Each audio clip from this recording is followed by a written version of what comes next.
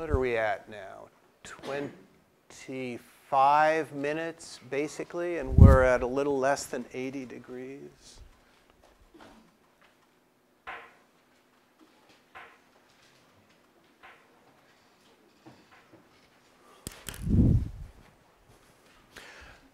Actually, I have capacitors here. A capacitor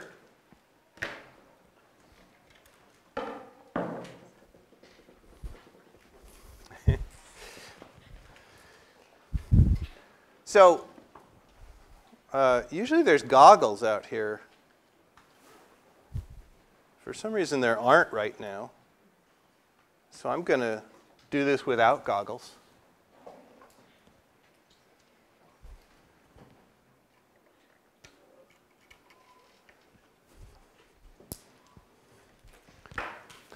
What I have here is a bunch of capacitors. Basically, each of these little capacitors, it's a little cylinder. What somebody's done is they've taken two plates, just like these two plates.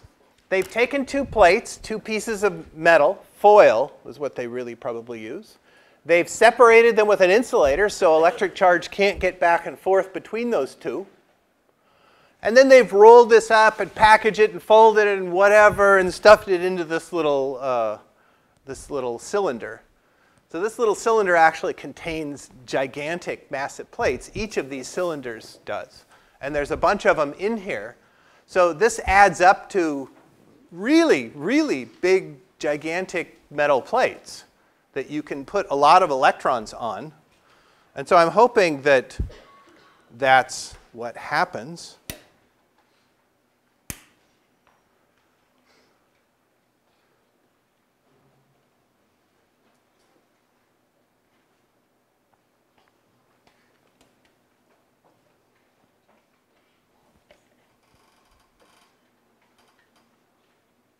Supposed to happen.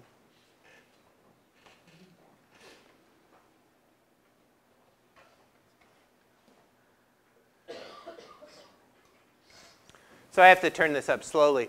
One of the reasons I wanted to show you that you can charge up some big capacitors and then get the energy back again is that a lot of electronic devices that use a lot of power are built with capacitors in them. And what we're going to find out here is that even when I disconnect these capacitors from the wall, there's going to be a lot of energy inside. And so the energy in a capacitor in some electronic device some high-powered electronic device, you might think, oh, if this thing is unplugged from the wall, then I'm okay. But if it's got a capacitor in it, you may not be okay when it's unplugged from the wall. And so if you start reaching around in the back and your hands actually go across the ends of a capacitor, you might find out that that capacitor is charged. And it might kill you. So be careful with high-power electronic devices.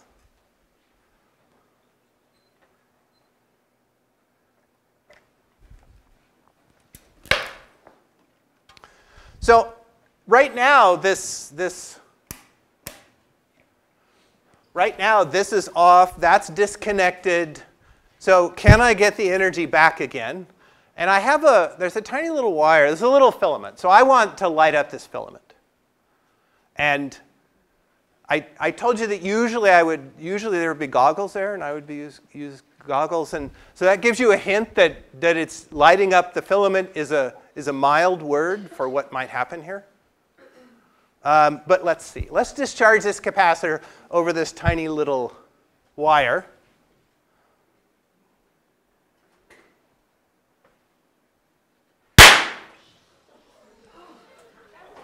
Okay. So if you try to put a gigantic current through a tiny little wire, what happens? Thermal energy thermal energy really fast. Something gets really hot really fast and basically explodes. I'm a little suspicious that we're not finished, that maybe it gave it up before it got all the electrons off of there. So let's find out.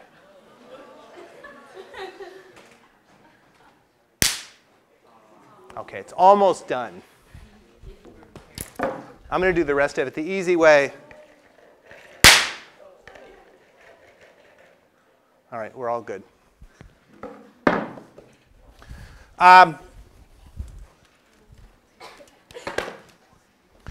So capacitors can be dangerous. I'm going to short this one out just in case, because I don't want anyone to walk over here and casually put your hand on it and find out that it's just not quite finished discharging yet. There's that little filament that exploded twice, and that charge getting shoved through it is the reason that it exploded. Yeah? What kind of electrical devices are going to be, like, you said that we have to be careful when we're messing around with some or whatever, so. Generally, things with high power, there are capacitors in lots of things, but most things are low power devices, so the capacitors aren't going to hurt you any. Like capacitors in discussion lab that you use are not going to hurt you any, because you only use a battery to charge them. So you could put your hand across a battery just like you can put your hand across that capacitor.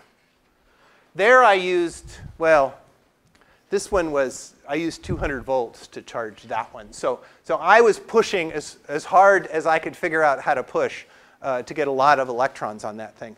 I wanted to point out that the voltage difference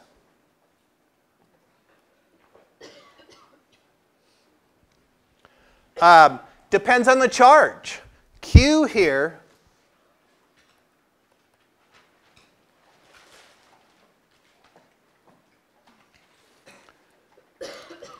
is the magnitude of the negative charge, which also equals the magnitude of the positive charge. There's the same amount of charge on each plate, just opposite amounts. So that's why I said a capacitor basically separates charge. Yeah?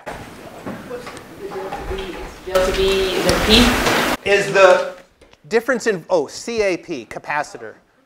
It's the difference in voltage between A and B, between the two plates of the capacitor.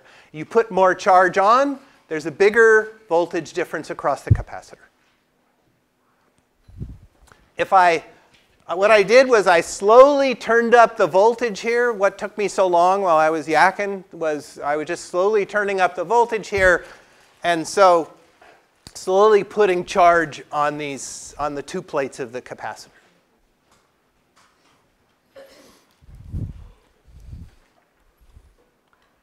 What are we at? 32 minutes and 74 degrees.